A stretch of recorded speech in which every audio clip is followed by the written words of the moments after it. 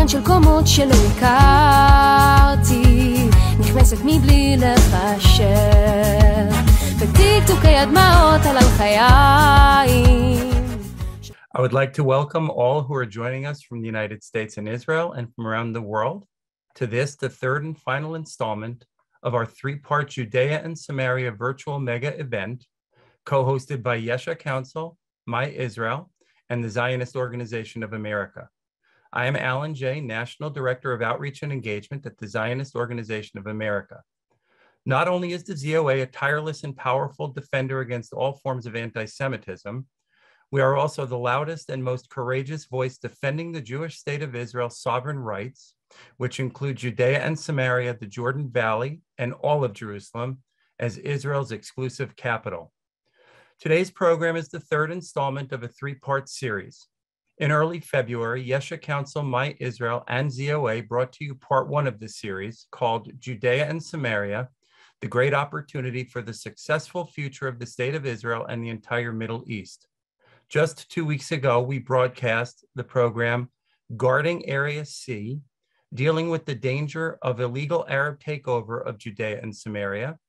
And today's program, a cooperative effort of Yesha Council, My Israel, One Israel Fund, SSI, Preserving the Eternal, and ZOA, is entitled Archeology and Heritage, the Systematic Destruction of Biblical Sites in Antiquity. If you missed an earlier program, or if you'd like to watch it again, the entire three-part Judea and Samaria mega-series will be available for future viewing on our ZOA YouTube channel. Just go to www.zoa.org. Our host and moderator for today's program will be the Director of Tourism and Community Development at One Israel Fund, Eve Harrow. Eve is a veteran Israeli tour guide, a public speaker, and she is the host of the weekly podcast Rejuvenation. Eve has a master's degree in psychology from Pepperdine University and a master's degree in Land of Israel Studies and Archaeology from Bar Ilan University. Eve has lived in Efrat since making Aliyah from Los Angeles in 1988. She has served on the local council for a decade and has been heavily involved in grassroots politics. Eve and her physician husband are blessed to have 7 grandchildren, and at last count 10 grandchildren, and Bezrat Hashem still counting. Eve, from all of us here at ZOA and from all of our partners in this important effort, thank you for your lifetime commitment to enhancing Jewish life in Yehuda and Shomron. The program is all yours. Thank you so much, Alan. That's 7 children and 10 grandchildren and counting. Can't take credit for more than that. I'm delighted to have been asked to moderate the final mega event sponsored by some of the most incredible pro-Israel organizations that are around. And we are extremely honored to open with a few words from no less than the President of Israel, Mr. Isaac Herzog. On Hanukkah, he lit candles in the Tomb of the Patriarchs, Ma'arat HaMachpelah in Hebron, emphasizing how important our heritage sites are to him. Bechavod, President Herzog. Dear friends, I welcome this important platform, the Judea and Samaria virtual mega event, as an opportunity to affirm the millennia-old bonds of history and heritage, binding the Jewish people to this land, the land of Israel. Much of the Jewish people's history in this land is rooted in the hills and valleys of Judea and Samaria. Here, in Yehuda v'Shomron, our patriarchs and matriarchs lived and were laid to rest. Here, Joshua led the sons and daughters of Israel, Bnei Israel, into the land. King David began his rule. Our prophets spread their teachings, which we teach until today and every Shabbat. And Jewish rebels, from the Maccabees to Bar Kokhba, fought for what they believed in.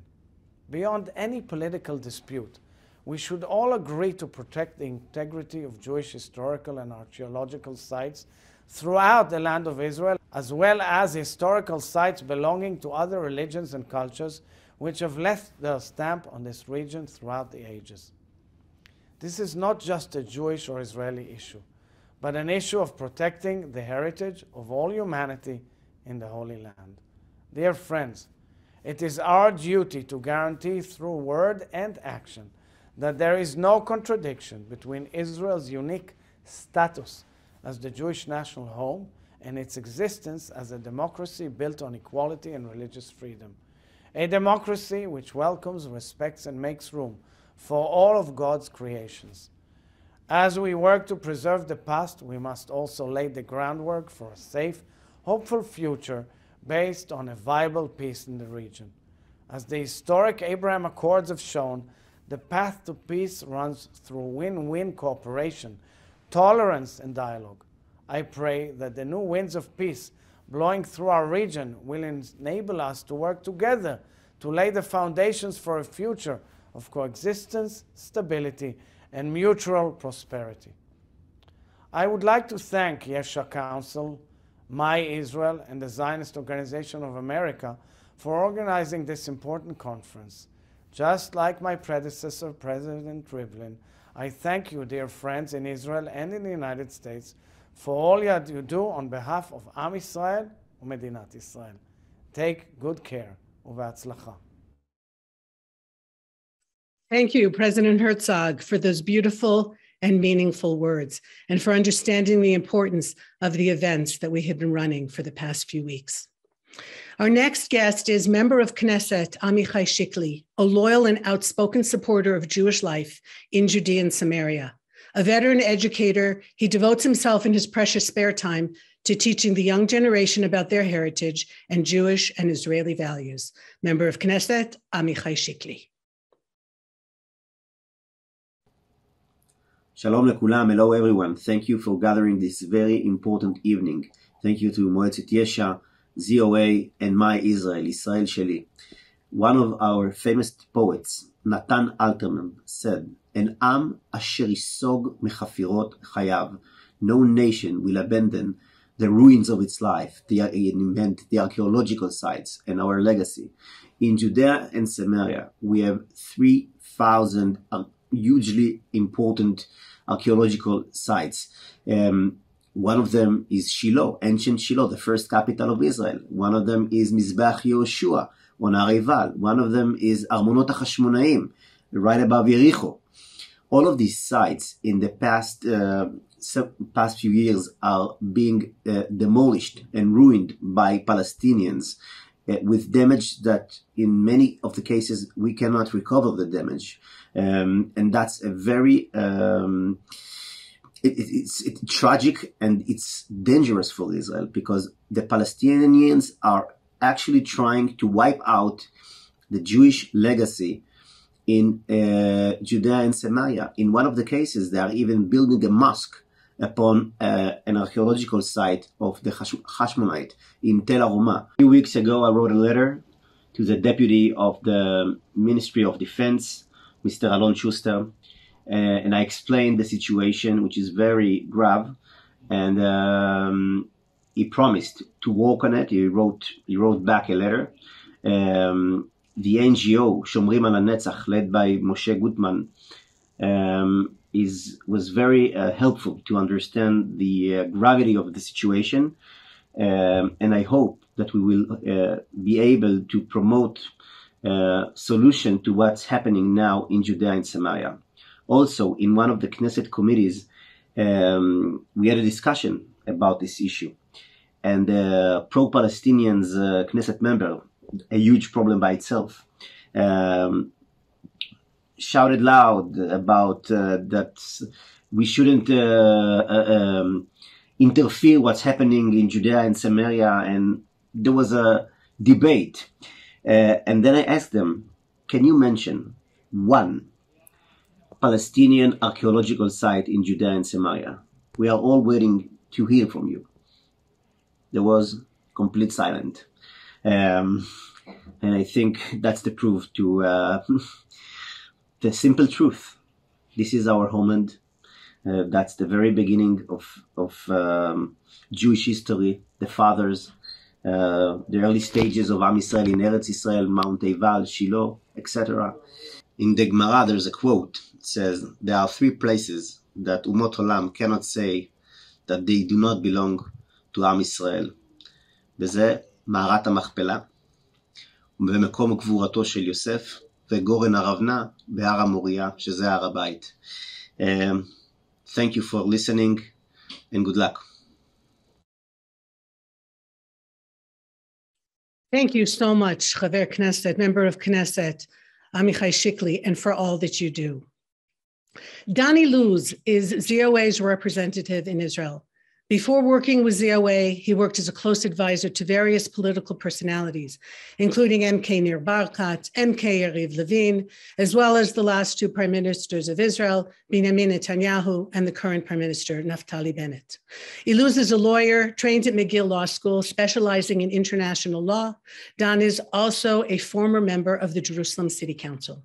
He made Aliyah from Montreal, Canada, and now lives in Jerusalem with his wife, Bat El. A few words from Donnie Luz. Thank you, Eve. The Judea and Samaria mega event is meant to bring the reality of Judea and Samaria to your homes in America, in order for you to gain a better understanding of what is happening here in Israel.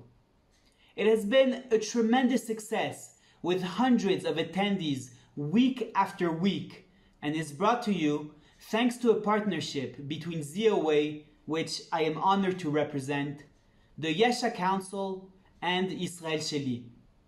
I want to start by thanking our friends and partners who helped organize this event. Thank you to the Yesha Council, especially Igal and Dorit, for all the work you do defending the rights of the Jewish people to their land. Thank you to Sarah Ha'etzni Cohen and Israel Sheli for your strong and ideological work. Thank you also to the One Israel Fund and to SSI, who have partnered with us on the current event. Thank you also to Alan, Jackie, and Omer, who have made this event possible behind the scenes. You don't see them, but they work hard to make this event possible. Today's event is about the archaeology in Judea and Samaria and those who try to destroy it for political gain. Judea and Samaria is the heartland of the Jewish people. It is in this land that Abraham bought a plot of land to bury Sarah in Hebron. It is here that Jacob dreamt his famous dream in Bethel. It is here that Joseph went to look for his brothers in Shechem. It is here where the Jewish people entered the land of Israel through the Jordan River. It is here that the tabernacle stood for years in Shiloh. It is here that King David was born in Bethlehem. While we love every centimeter of the land of Israel, yes, we truly do, it is important to know that Jewish history did not originate in Tel Aviv, but in Judea and Samaria. Therefore, the roots to the rights to our land are specifically in Judea and Samaria. And it is specifically this fact that our enemies try to uproot when they destroy the archaeological treasures in Judea and Samaria. Yes, they know exactly what they are doing. Our enemies want to disconnect the land of Israel from Jewish history in order to claim that we are a colonialist power that came to a foreign land. Nothing can obviously be further from the truth, and the archaeology in Judea and Samaria is the clearest proof of that fact. The Jewish people is native to Israel. Our very name, Jews, come from the word Judea. In contrast, there isn't even one Palestinian heritage site in Judea and Samaria. When Israel negotiates its rights to Judea and Samaria, it hurts the very foundation of our rights to the whole land of Israel. When Israel fails to apply sovereignty in Judea and Samaria, it hurts our sovereignty not only in Judea and Samaria, but also over Petach Tikva and Netanya. We at ZOA oppose any attempt to give away these historical lands, not only because of the serious security consequences of such a move, but first and foremost because these lands justify our presence in all of Israel. As I said, our enemies know what they are doing when they destroy the archaeology in Judea and Samaria, and we must do everything we can to stop them. It is time for the free world to unite against those who destroy history, warp the truth, and negate archaeology. When ISIS destroyed archaeology, the whole world went crazy, and justifiably so. When the Palestinians destroy incredibly important archaeological findings, the world stays silent. In fact, instead of opposing Palestinians negating history, they fan this flame with ridiculous resolutions coming out of bodies like UNESCO. Let it be clear, on this subject, there is no difference between ISIS and the Palestinians. This event today is here to make some noise and to encourage you to also make some noise. Speak up and do not let the world stay silent. While we call on the Israeli government to do everything needed to protect the archaeology of Judea and Samaria, we also call on the free world not to allow the Palestinians who live off foreign aid, I remind you, to keep destroying history. We hope this event will give you the tools to join us in this important fight in order to help us defend Judea and Samaria. Thank you. Thank you, Dan, for explaining so cogently what these issues are. And these are not just the issues of the Jews living in Yehuda v'Shomron, in Judea and Samaria, but they are really worldwide issues. They are global issues. And the destruction that happens here is really taking away the history of mankind. And it's invaluable and irreplaceable. Our next guest is Valeria Chazin, the co-founder and chair of the Board of Directors of Students Supporting Israel, SSI, a nonprofit with chapters on campuses across North America, with the mission to be a clear and confident voice for Israel and promote grassroots activism. Valeria grew up in Israel and after completing her military service, earned a Bachelor of Science degree in Business and Marketing from the University of Minnesota, as well as a law degree.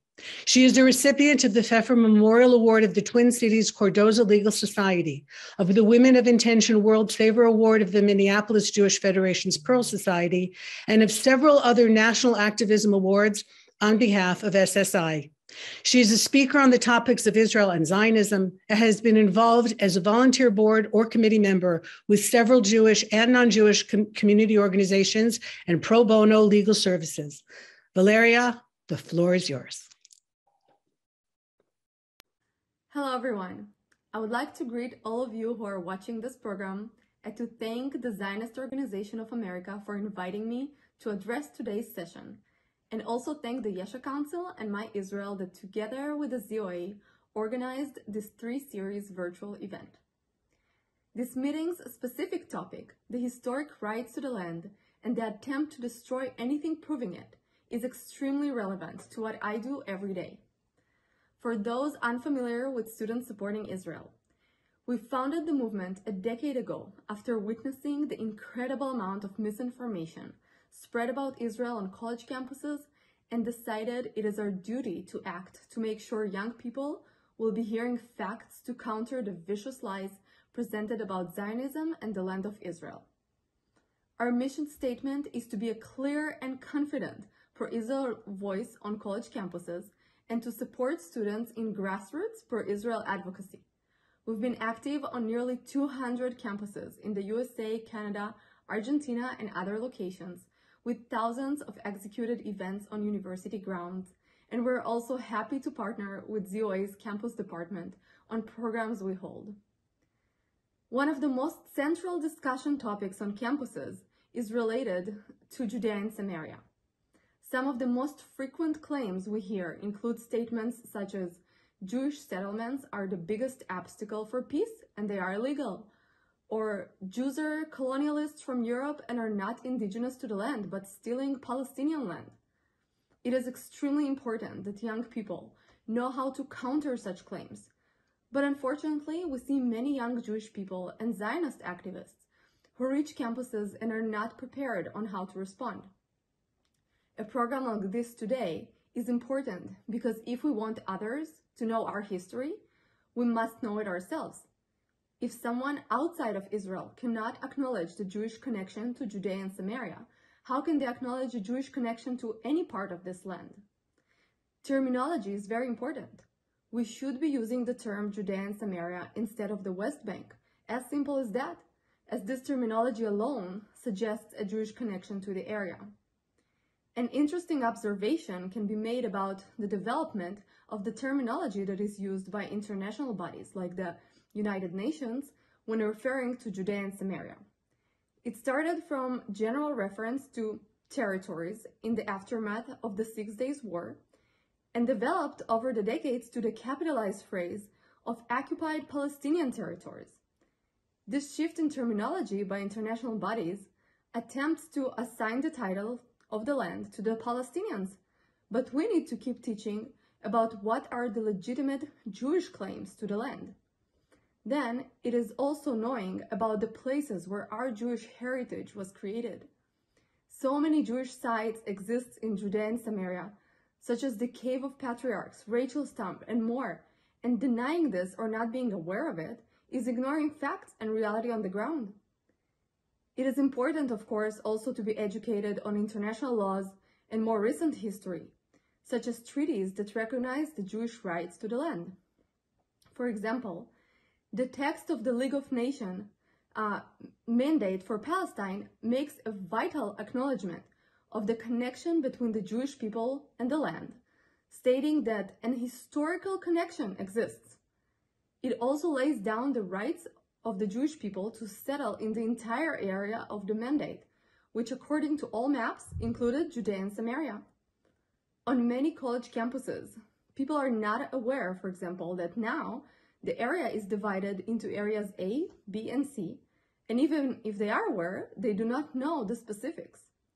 Many accuse Israel on campuses for its actions, but do not say a word about the terror of rocks flying on Israeli cars.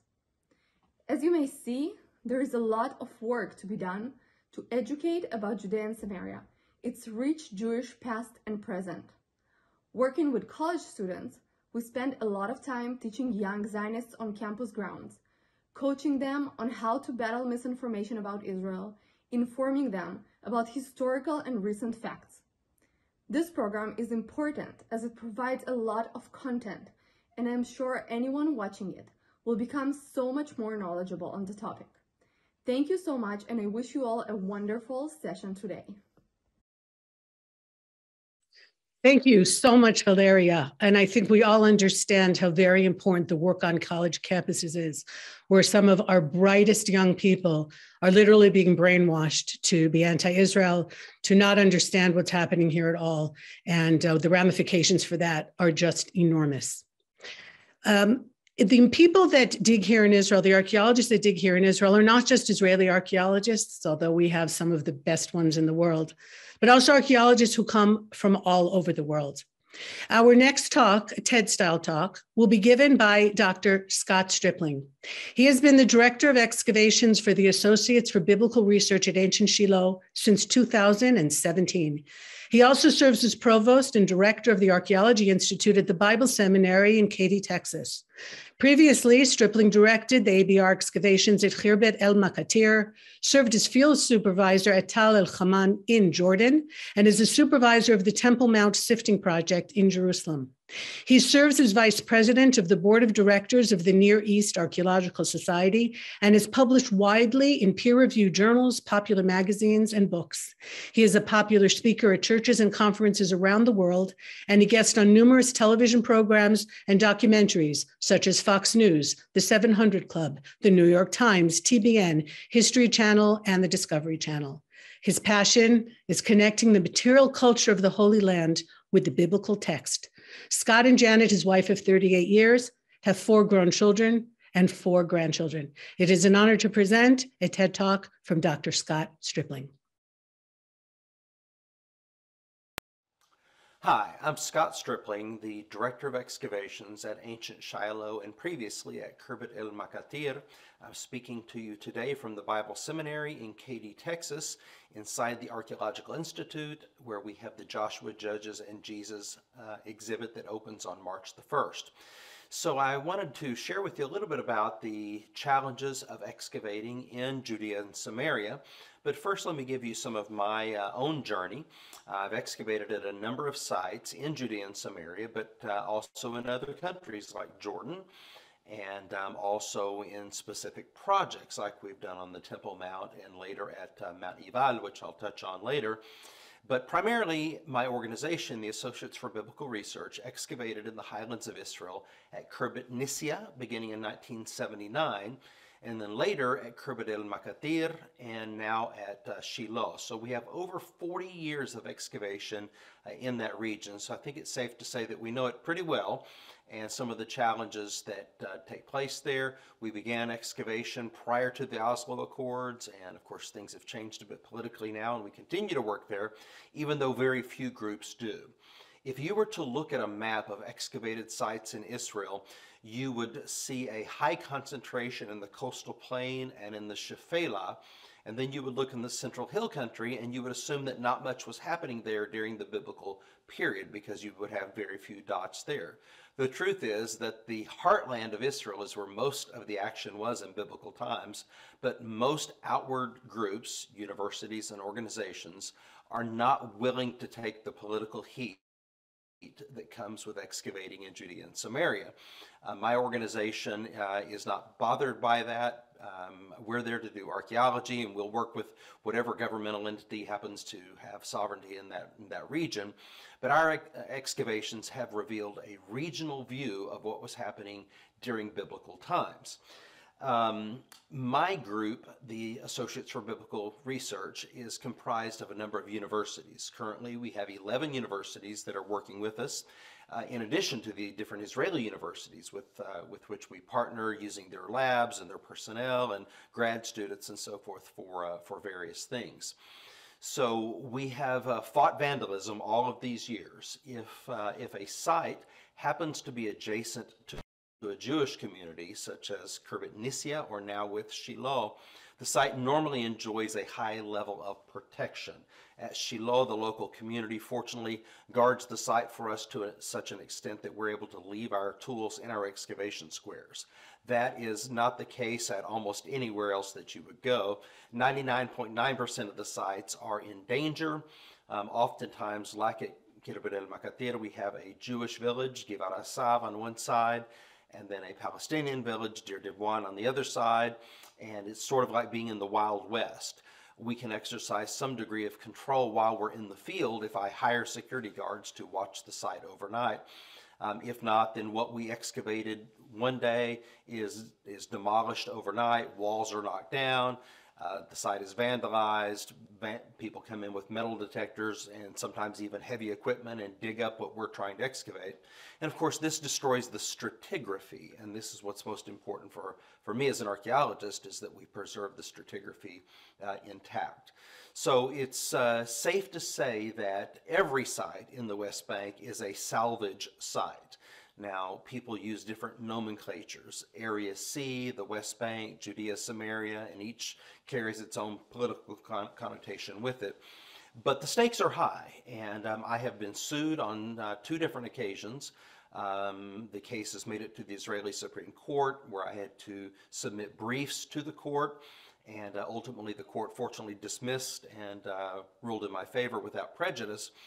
But the attempt of these groups, and they're leftist groups, one is Jewish, the other is Palestinian, is of course to put pressure on an organization that has a board of directors back in the States, and normally university boards of directors get very nervous when there's lawsuits involved, and so this explains why not many groups have been willing to excavate. Outside the salvage projects that have been carried out by the civil administration of Judea and Samaria, and the projects that my organization, ABR, has led, very little has happened in the last 2 generations. We think about those early days when Harvard and others were working at places like Shechem, and great work was taking place. It's a different story today, and the Antiquities are really in great peril. Think about Mount Ebal, where we recently did a project sifting through Adam Zetatow's dump piles from the 1980s. After we completed that work, the outer enclosure of the foot-shaped enclosure underwent significant damage, and you had locals who were literally grinding up that stone and turning it into gravel. Such is the case. Now, the Antiquities Authority has a relatively small budget. They have thousands of sites that they have to monitor and protect, and so they do what they can, but in reality, you just have hundreds and maybe even thousands of sites that are unprotected. And it's not only from Arabs in the West Bank. From time to time, a couple of years ago, we had some Jewish residents near Shiloh where there was some unauthorized destruction done to antiquities there as well.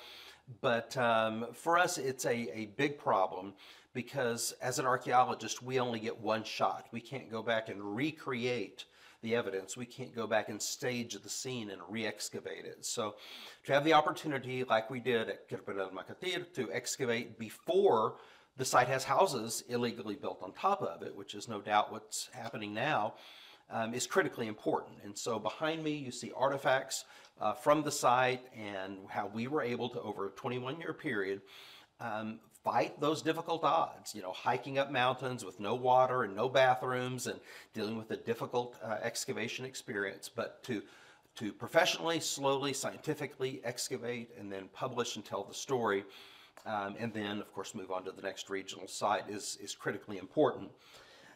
So suffice it to say that there are myriad of challenges excavating in Area C, Judea, Samaria, but that's also from my area of research interest, which is the settlement of early Israel in the conquest period and on into the settlement period. That's where the evidence lies, and that's why we're focused on that particular region.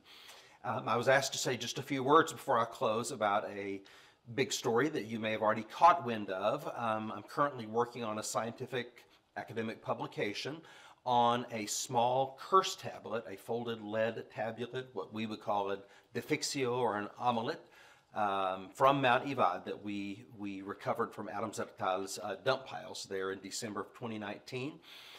Using tomographic scans at a European university, we were able to penetrate the lead and recover text on the inside of it. And so we'll be telling everyone about this in great detail, but I have to say it's very exciting.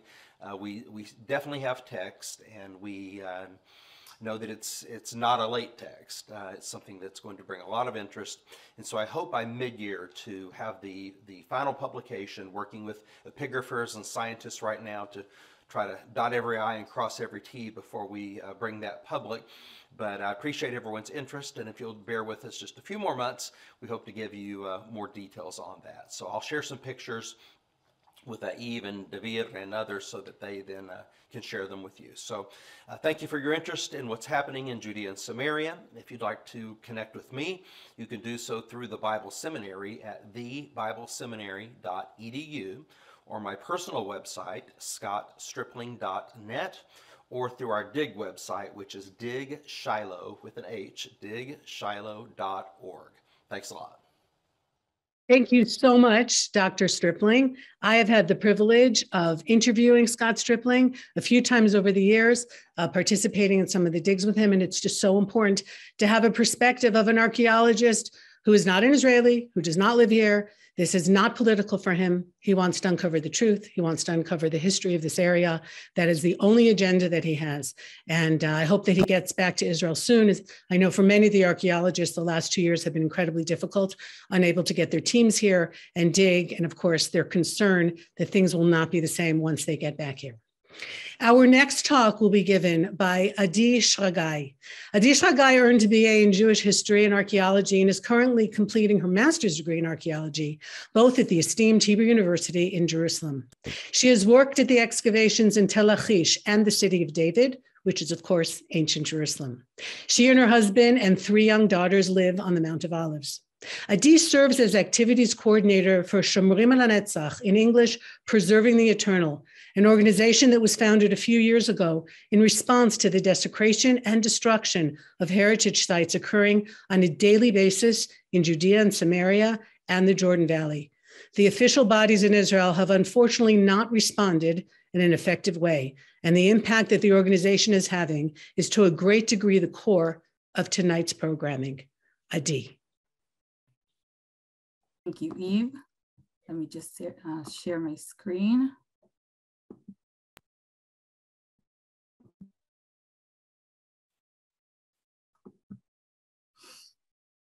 Okay. Great and historic events took place in the land of Israel since the dawn of history and through all periods. The lands of Judea and Samaria are the heart of the land of the Bible, and the richness of the research inherent in the earth connects in actual evidence the Jewish nation to its historical national heritage. Fortunately, in recent years, we witnessed systematic and unprecedented destruction of the archaeological sites by the Palestinian Authority in Judea and Samaria. Walls and fortifications are being destroyed day by day. Archaeological sites are looted, important finds are being stolen from them, and antiquity robbers make them as within themselves. In many cases, we do not have the ability to know what has disappeared and what has been lost from us forever. This disturbing reality led us to conduct the National Heritage Survey, which is the first survey of its kind whose purpose is to take a snapshot and give a scientific and accurate picture on the level of preservation and damage of the archaeological sites of Judea and Samaria.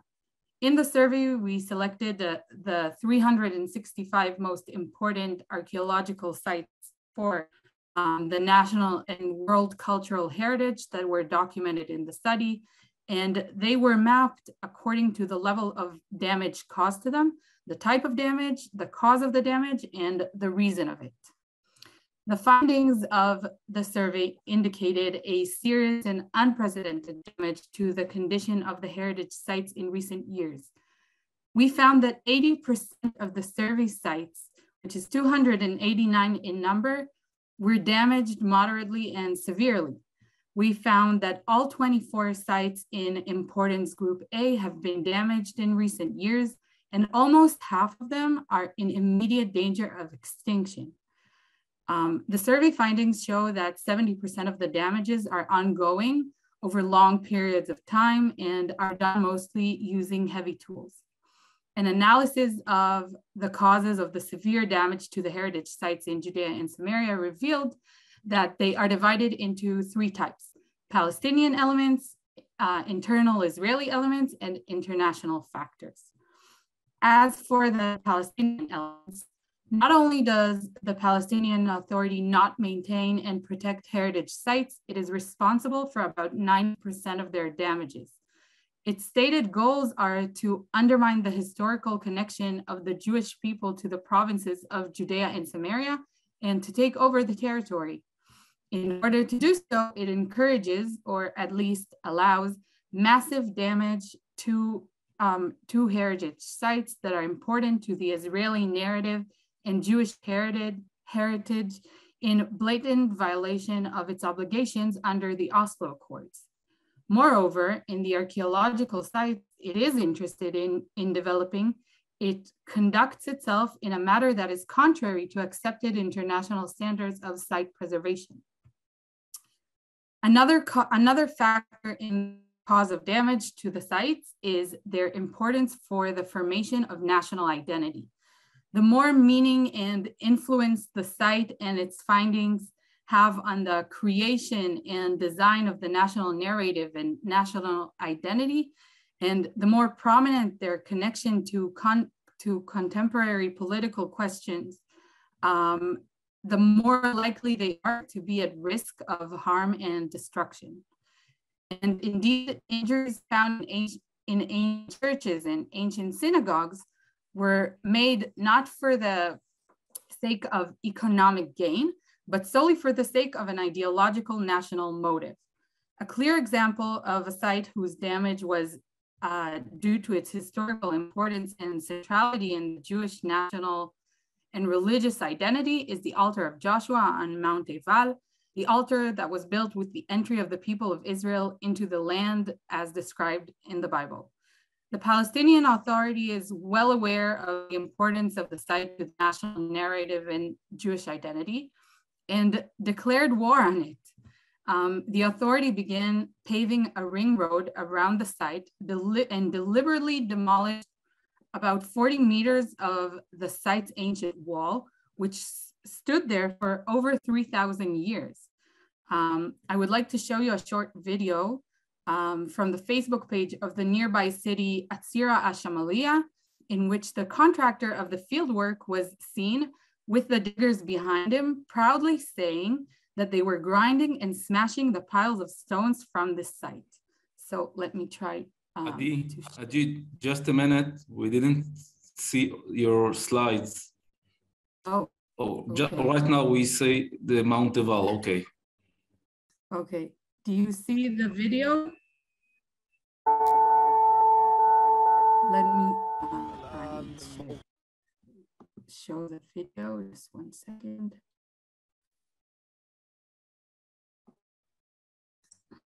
Yes, we see the video. Snake play.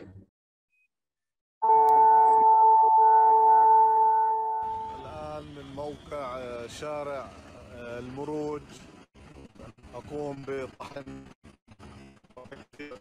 أكوام حجارة المتواجدة في برناط لفردها واستخدام.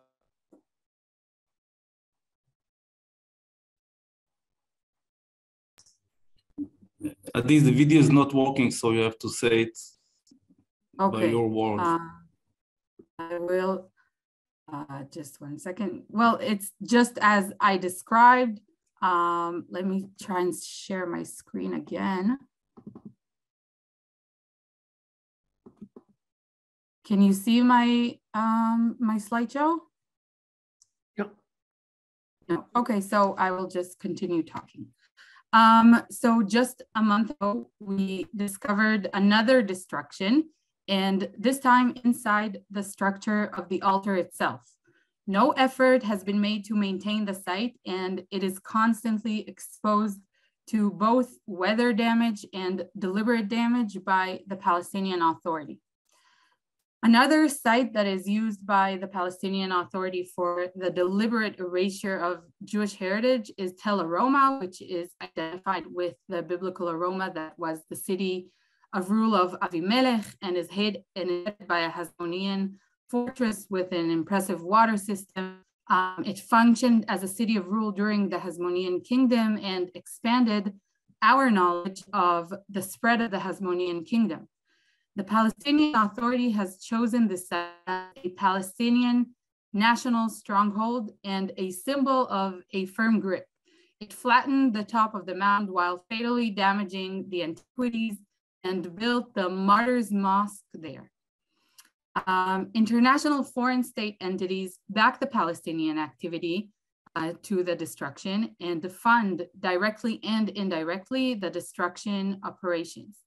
The financing of the active damage to the sites is also joined by an international academic boycott of researchers that are working in Judea and Samaria, which prevents theoretical and applied academic research on the archaeological sites scattered in this area and assists in their abandonment by the perpetrators. Another cause for this massive destruction is the helplessness of the state of Israel, which embezzles her role to preserve and protect the heritage sites. The civil administration, which is in charge of the Antiquities in Samaria, is neither able nor so eager to take over the destruction. It surrenders to the course of the Palestinians' organized takeover of Area C, even when it is right in an antiquity site. And they give up in advance the exposure of the heritage that may lie beneath it. Needless to say that such a directive is contrary to the Antiquities law and cannot occur within the boundaries of the Green Line. Our recommendations for action are for the state of Israel to take responsibility for heritage sites in Judea and Samaria and to adopt a national emergency plan that includes practical actions to stop the ongoing damage to the sites, documentation and preservation of the exposed findings, the transfer of administrative responsibility for the heritage sites in Judea and Samaria from the civil administration to the Antiquities Authority. And at the international level, government activity is proposed against bodies that are involved in the damage and its funding to heritage sites directly or indirectly. At the academic level, a diplomatic struggle is proposed against the perpetrators of the boycott and the encouragement of international research at heritage sites in Judea and Samaria. Our challenge is to preserve the heritage so that there's something to pass on to future generations. We work to ensure that the state of Israel will take responsibility and stop these damages so that researching and new discoveries can continue and our heritage will be preserved if possible. And we intend to continue and we succeed. Thank you.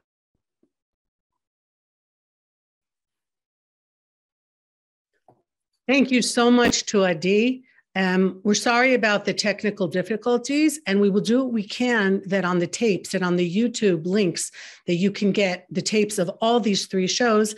The slides that Adi wanted to present will be available to all of you. The next part of our show is going to be a panel between myself and Eliana Pasantin. We are each presenting a site, Eliana Shiloh, myself Sebastia. Two sites that were both capitals, just as was Jerusalem, two very different sites, both in where they are and both how they are being kept up. Eliana Pasantin serves as International Desk Director of the Binyamin Regional Council. She was born in San Francisco in 1973 and immigrated to Israel as a child in 1987. Since 1996, she has lived in Eli, which is a mixed secular and religious community in the Binyamin region, with her husband and 8 children, and as of last night, her first grandchild. Eliana has earned both bachelor's and master's degrees in Land of Israel Studies and Archeology at Bar Ilan University. She's an expert on the region, and in addition to her job at the Regional Council, she gives lectures and boutique tours of Judea and Samaria, and occasionally sleeps for 2 to 3 hours a night.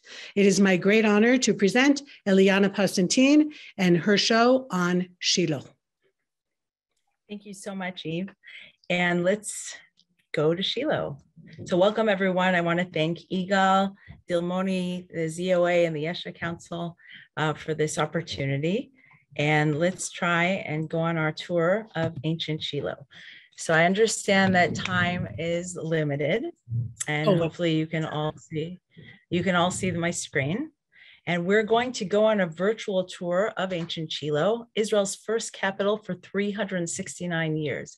So you can see this is a bird's eye view of the site. I'm going to quickly run you through our beautiful site. This is my most favorite site in Israel, and I'm so happy for this opportunity, Eve, to share it with everyone. So we're going to rush through as if, you know, we're waiting for you all to come back to Israel. And those of you who are here and those of you who will come in the near future, this is just a quick walkthrough. You can see during COVID, we've had lots of events, and you're welcome to celebrate your bar mitzvah, bat mitzvah, and anything you would like to. This is the most beautiful gift shop in Israel, but I want to walk you through and take you to the top of the site, to the Tel. So this is the entrance, and we are going straight up to the top of ancient Shiloh. Just one second. Straight up to the top, to Migdal HaRoeh, to the tower. Now, Shiloh was Israel's first capital for 369 years. For 40 years, the children of Israel wandered through the desert with Moshe Rabbeinu leading them. After 40 years, Yoshua bin Nun enters Israel, bringing the tabernacle to Shiloh. First of all, they stopped in Gilgal, 7 years of conquering, 7 years of settling. And then Hashem tells Yoshua to establish Israel's first capital, and what I like to call Israel's first state, here in Shiloh. So for 369 years, there's 369 years of Aliyah L'Regel, of pilgrimage, 369 years of Kehuna, of priesthood. And the Mishkan stood for that time, for that amount of time, right over here on the northern plateau, 100 cubits by 50 cubits, going east to west. The Kodesh HaKodeshim was in the west. And we can see what it looks like standing here. I just want to show you. And I want to share a personal story of why Shiloh is so special and so close to my heart. So if we look here, this is obviously, it doesn't look like this today, but in ancient times, we believe that the Mishkan stood here. This is also the place of Hannah's prayer. And my personal story is I live in the town of Eli, named for Eli HaKohen. So here we have the Kohen, here we have Eli. And if you look closely up on top of this mountain, if you look carefully, you can see two homes. My home is the one on the right. We lived in a caravan for 10 years on different hilltops and established Eli and a small town called Rechelim. After 10 years in a caravan, we realized that it's important to build. And we built our home overlooking ancient Shiloh, the place of the Mishkan, and we were digging the infrastructure for our home. We found hundreds of ancient pottery shards. I brought you some to see. I was studying at the time, I was studying archaeology and land of Israel studies at Bar Ilan University, took a pillowcase, stuffed it with pottery shards, drove to Bar Ilan, and asked my professor to help me date some of the pieces of pottery. He looked at me like I was crazy and said, this is totally illegal, but I said that the pottery shards are not from an ancient site, they're from my backyard. Said, where do you live? And I said, I live in Eli, named for Eli HaKohen, overlooking Shiloh and what's called Bechol HaRo'eh, as far as the eye can see. Now I want you to look at the hills surrounding Shiloh. This is the ancient Tel. This is Israel's first capital for 369 years. And from almost every mountain, you can see the Mishkan. And this is back at my home. I always tell people that come to our home that this is where they invented the disposable dishes. Now, what happened? Ancient times, people would come from all over Israel 3 times a year to offer their sacrifices. And according to the Talmud, in Megillah and in Zvachim, you don't have to stay in Shiloh to eat your sacrifice. You can eat them bechol haro'eh, as far as the eye can see, from any one of these hilltops. And when I said that this is where they invented the disposable dishes, pottery is porous. It absorbs the holiness of the kedusha, of the korban, of the sacrifice, and therefore you have to break the dishes because there's something called notar. So we have broken dishes from Jewish families from 3,500 years ago all over our backyard. And it's not just in our backyard, it's all the mountains surrounding Shiloh. And it's fascinating, it's exciting. And we planned our home was planned just like the homes. We used the blueprint of the homes found in the excavations in Shiloh, uncovered by archaeologists. It's the home from the time of Yoshua bin Nun. It's called a Beit Arbat Merchavim. It's divided into 4. From a bird's eye view, our home looks exactly like those ancient homes. Few differences. We have underfloor heating. I don't think Yoshua did.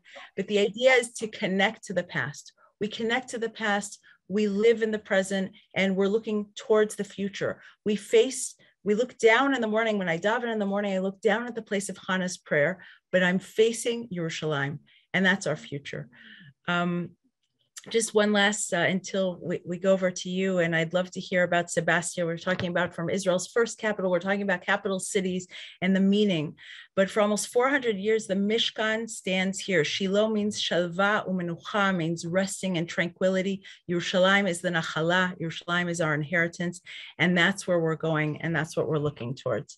So in our home, we planned, as I said, every one of our windows faces a different historic view. In our dining room, when you sit down at the dining room table, you look straight out the windows down at Shiloh. We kindly asked our guests not to break the dishes after the meal, like in ancient times. They can wash them or clear them. But really, I would like to invite everyone to come to this beautiful must-see site, and we'll talk a little bit more. Eve, tell me a little bit about your favorite site. Okay, thank you so much, Eliana, for an absolutely fascinating presentation on Shiloh. If you go off screen, then I can share my screen. And there we go. Okay, share screen and photos. Okay. This is going to be not such a lighthearted presentation as a feel-good presentation as Eliana's. The site that's known as Shomron and as Sebastia was the capital of the Kingdom of Israel, starting from about minus 884 with Omri the king. Remember our history? After the time of Solomon, the kingdom split into Israel and into Judah, and Jerusalem is the capital of Judah. And after roaming around for a little bit until they finally settle on a capital, they settle on Shomron. And eventually the area is called that because it's bought from a family named Shemer. Eventually the city's named Shomron, and eventually the entire area as we know it is called the Shomron. So this site, which later on is called Sebastia during the time of Herod the Great, but that's only hundreds of years later, is one of the capitals of our people. Now, as you can see from this picture, it is being encroached upon by an Arab village of the same name, actually building on the tell itself. And this is, of course, an aerial view. You can see at the bottom of the picture, part of the tell, you can see the pillars that were put up on the road. And look at what you see here, this egregious example of the chutzpah, the absolute nerve of the Palestinian Authority. This site is part of Ratag. It's part of the Israel National Parks Authority. Yet there is a very large Palestinian flag planted right in the parking lot. Unfortunately, with the Oslo Accords, even though this park is part of the in Area C, the road leading to it is not. Part of the road leading to it is Area B, and as such, this is not a town, and this is not a site that you can go to at any time. To Shiloh, I can just get up in the morning and decide I want to go to Shiloh. I can spend an entire day there feeling great, feeling peaceful. It's wonderful. It's safe. In order to get to Shomron Sebastia, you have to coordinate with the army, usually through an organization called Midreshet HaShomron. It's like a field school for the Shomron. Very often one has to go either in bulletproof or rock-proof buses. I don't think that I have ever gone to that site without being stoned by rocks by the villagers there. And they have taken over the site and the narrative as well as their own. You can see at the top of the picture, it's from the reverse side. You can see part of the site. Now, this is the top. This is part of the ancient Israelite capital. You can see very clearly that there are no marked paths. There are no signs. The area is not fixed up at all as we would expect from a national park. And there are so many amazing things that have happened there. Just to fill you up on your history, you've heard of Achav, you've heard of Jezebel, you've heard of Elijah the prophet, all here. Some of them for about 160, 170 years until the Assyrians come in and destroy the northern kingdom and exile most of the Israelites, not all, but some, and mix up the populations. This is the capital. And some of the most extraordinary and fascinating stories of the Bible have happened here. Now, what is happening, of course, all the time is that this area is being plundered. I just want to do a little segue because this is so amazing. In 1908, Harvard, no less than Harvard University, sent an archaeological expedition to dig at Shomron and Sebastia. And among the things that they found, incredible finds like ivory, a whole collection of ivory. Apparently it was in furniture. Of course, the wood is long gone, but the ivory still remains. They found a group of ostraca, close to 70 different ostraca, which they don't have inherent value. It's not like gold or jewelry. It's writing on shards of clay. As Eliana so eloquently described, the clay is the ubiquitous thing that we have that remains in the archaeological sites. But this writing, which you can see is in ancient Hebrew and Paleo-Ivrit, spoke about people that we know about from the Bible. You can call them the first feminists in the biblical world, the daughters of Tzlofchad, the 5 women from the tribe of Menashe, who say to Moses, it's not acceptable to us that because we have no brothers, our family will not inherit in the land. We would also like to inherit. Well, he kicks it all the way upstairs to God himself. And the answer is, girls, you've got it. And so these girls inherit the land, these women inherit the land in that area of Menashe, in that area of northern Shomron. It's quite a large area. And what these ostraca show us is the names of some of the daughters of Tzlofchad and the names of some of their children and their grandchildren, which means that hundreds of years after the conquest of the land, the taxes that are being paid, because what were these shards? They were on pottery that was, what do we never get away from? Taxes. So what does the king collect in the ancient world? He collects the best food, the best oil, the best wine. And so from these areas, they were sent to the king, sent to the palace, sent to the capital. And this is what remains. They have paid their taxes from this area. The family of Aviezer, the family of Gidon, the judge whom we know about. So popping up from the ground, literally the biblical texts, the families and the women who fought so hard in order that they get an inheritance. I cannot imagine what would have happened had the expedition gone now. These shards probably wouldn't be there. And the destruction that goes on every single day is just It's possibly the most egregious of all of the Judea and Samaria. What you're seeing in this picture right now is the remains of the theater, not an amphitheater, that's a circle, a theater that was built by Herod the Great in his magnificent city, which was Sebastia, which was in honor of the Caesar at the time, of Octavian, of Augustus. And I want to thank, by the way, both Adi from her organization and Nomi Linder-Khan from Regavim for providing me with these pictures. These are seats in the theater.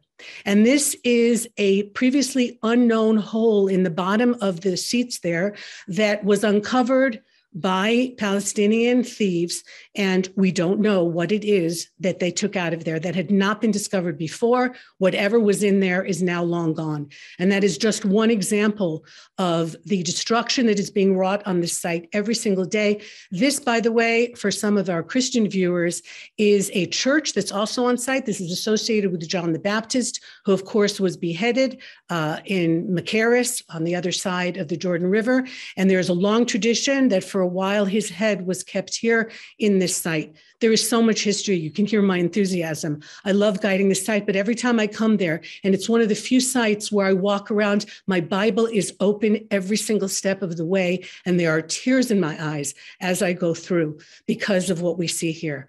And so I would like to now talk to Eliana about Shiloh and about Sebastia and about some of the differences in our sites. Shiloh being secure because of the area around it.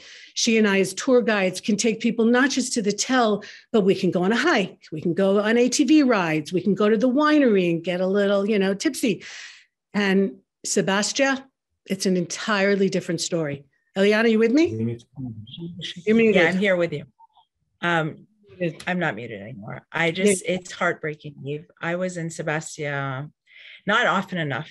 And it's just heartbreaking to see the graffiti that says Allah all over it in that church you pointed out. And Sebastia has the potential to be the Caesarea of the Shomron. I mean, it's just so beautiful and so meaningful. And those ostracons, I mean, it's incredible. And it's heartbreaking. Heartbreaking.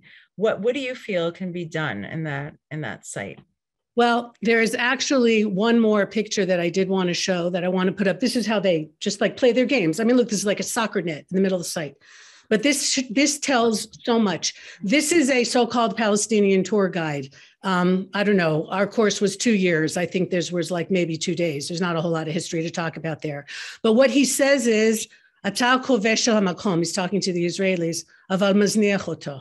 He's right and he's wrong. He said, you are the oppressors, you're the occupiers of this place, but you have abandoned it.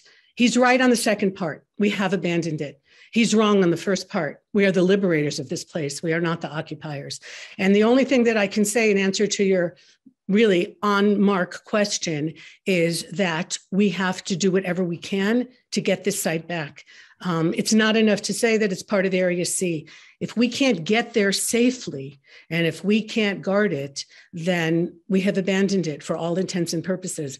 And it's not just a Jewish history site, as I said. It's an unbelievable site for anybody who's interested in any kind of history whatsoever. And I think that it behooves us to, and that's why we did these programs. That's why we've done these mega events, so that our listeners and our viewers will hopefully be as shaken as we are, those of us who know what is really happening, and do something and join us in fighting this fight before it's too late, because this damage is irreversible. It absolutely is. It makes me feel like I want to get into the car and drive out there. If I'm coming for Chol Hamoed Pesach, how can I just take my family and go to Sebastia? What do I have to do? Who do I have to call? Okay, so there's this organization, Midreshet HaShomron, and we can make their information available. And you call, and what they do is they organize with the Army, that we have Army escorts.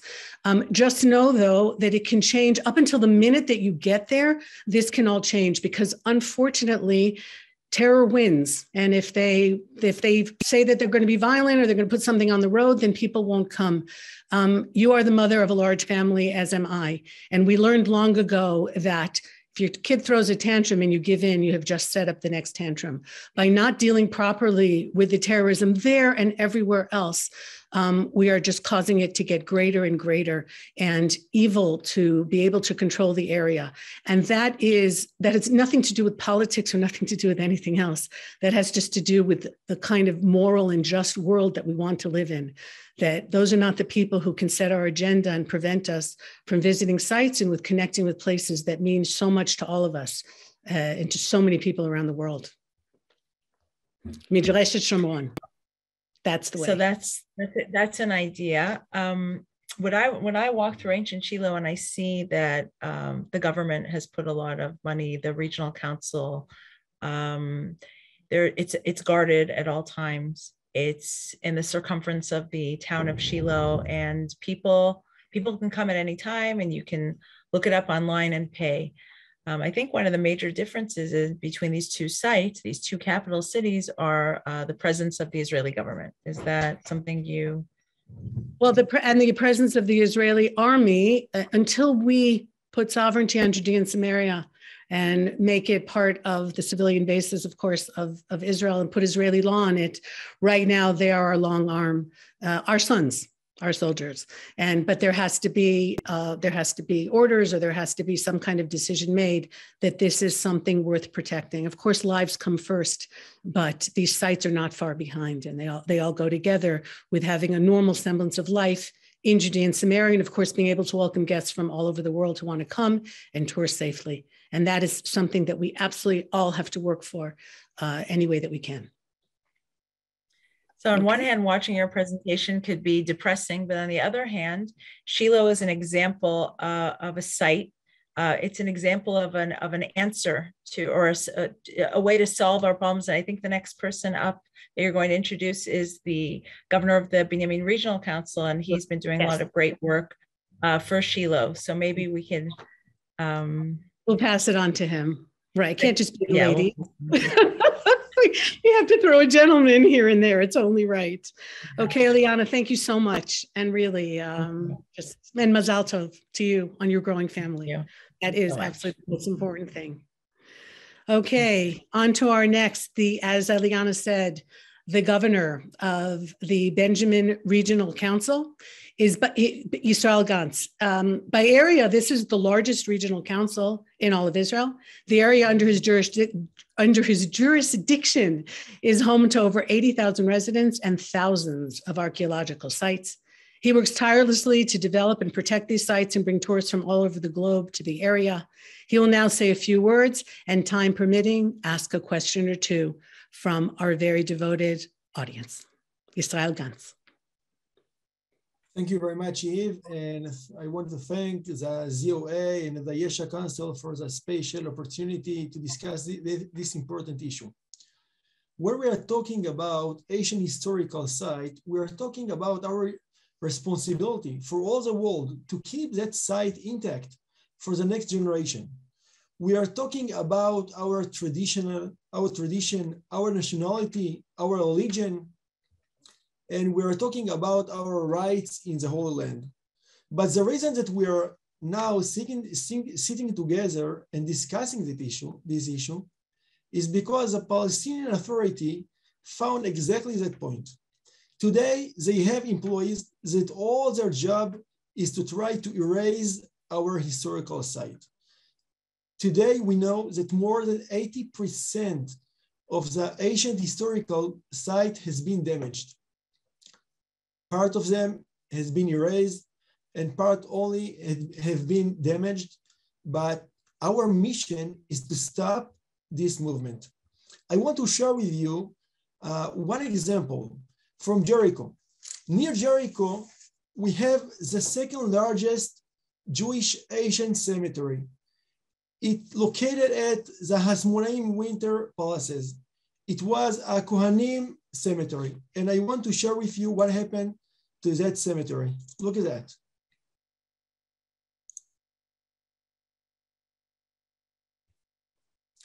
If you see, they destroyed the cave. They threw out the bones. We are seeing now, right? You see right now, Kohanim bones, and they threw all the bones on the ground.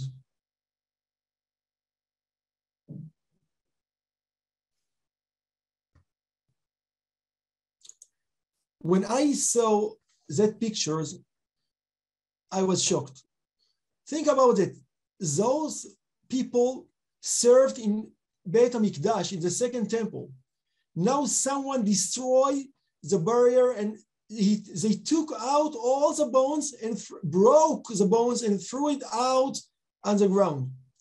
It took us 3 days with a lot of partners to collect all the bones, and we made a second ceremony. You can see, I want to show you. We built a new memorial in Kfar Domim for its, let's say, a family barrier for all the bones, for all that family. Now, it's, for us, it's a mission to stop it. We are here and we have to change the situation. So what are we doing?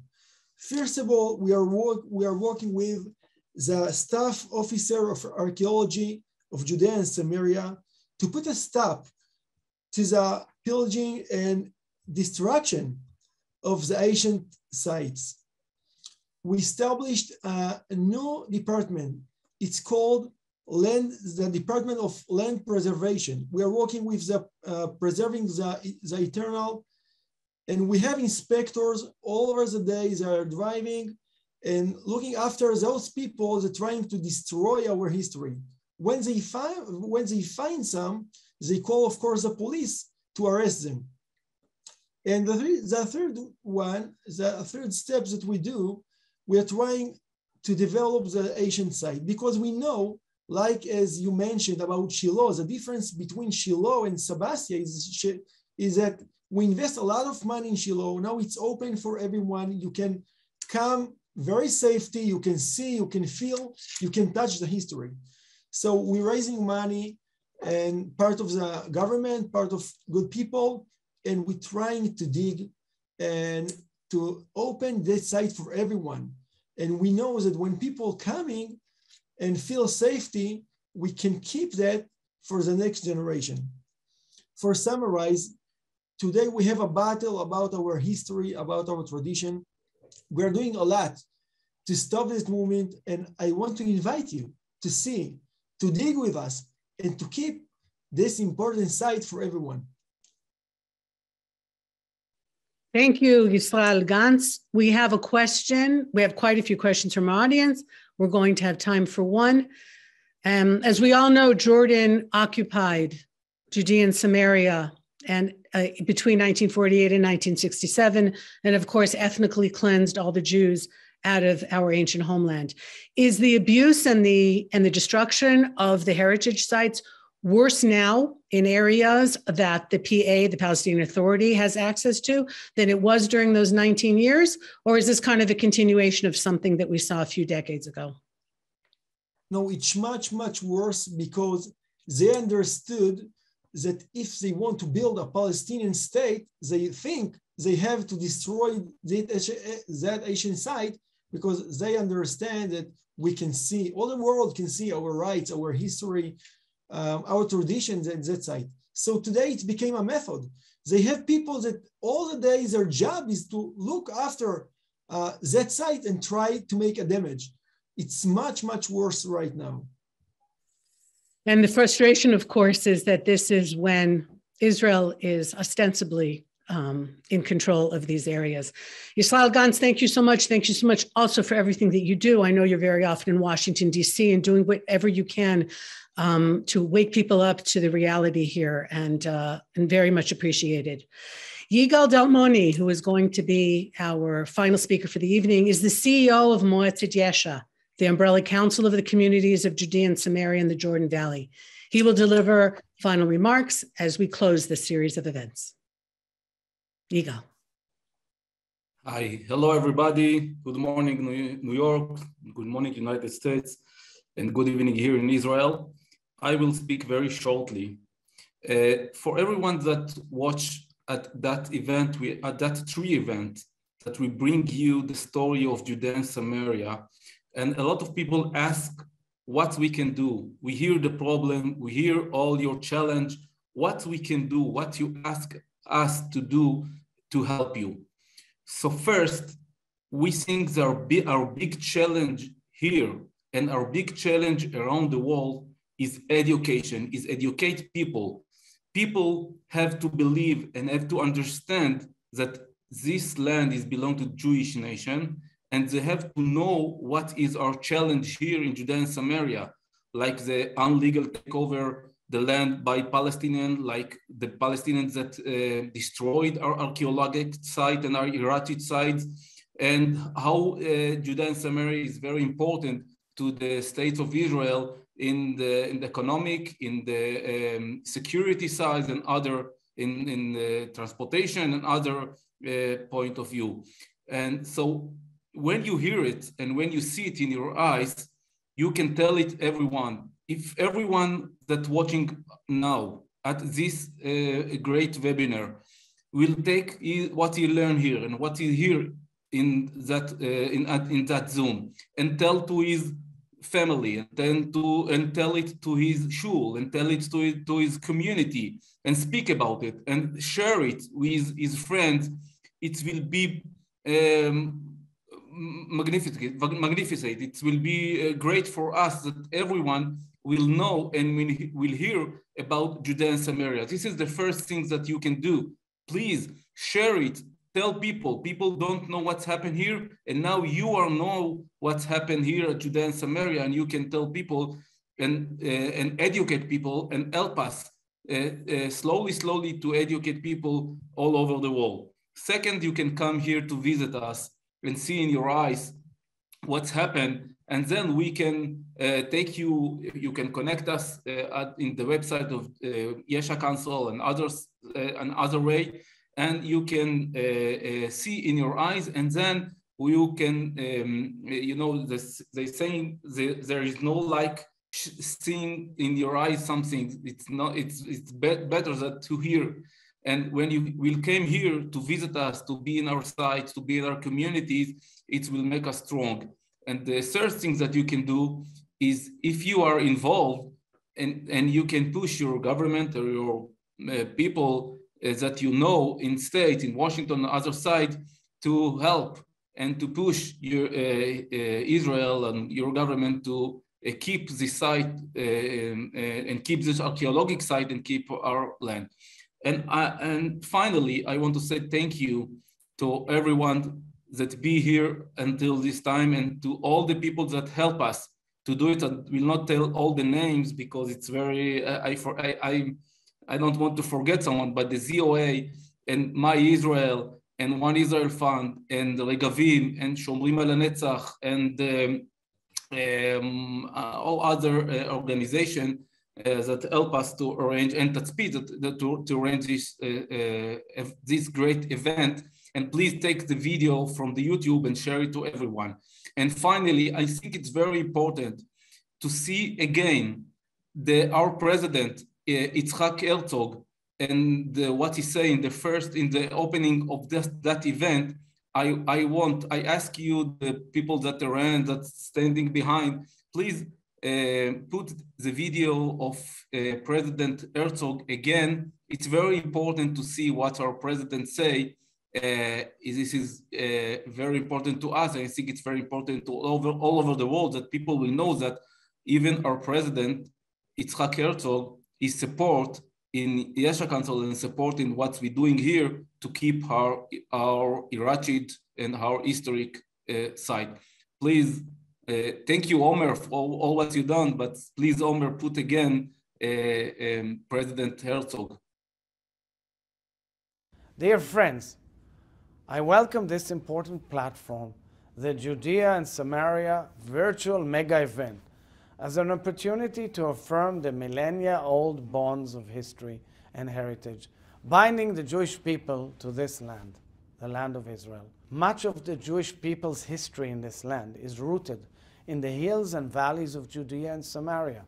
Here, in Yehuda v'Shomron, our patriarchs and matriarchs lived and were laid to rest. Here, Joshua led the sons and daughters of Israel, Bnei Israel, into the land. King David began his rule. Our prophets spread their teachings, which we teach until today and every Shabbat. and Jewish rebels from the Maccabees to Bar Kokhba fought for what they believed in.